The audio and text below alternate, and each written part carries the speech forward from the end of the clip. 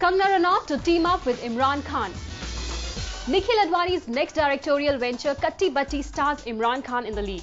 While Aamir Khan's bhanja was roped in long back, we hear Kangana Ranaut will play the female lead in the film. The DD director recently met the Queen actor to discuss the project, and Ms Ranaut has liked the role so much that she instantly said yes to the film. Well, that is what the reports claim. Khan and Kangana haven't worked together, so we are sure it would be interesting to see them on screen. While the theTanu Weds Manu starlet is bold and fierce, Avantika Malik's hubby dearest is calm and cool. In a way, both the actors are completely opposite. Katti Batti, which was earlier titled Saali Kutiya, apparently stars Ileana D'cruz as well.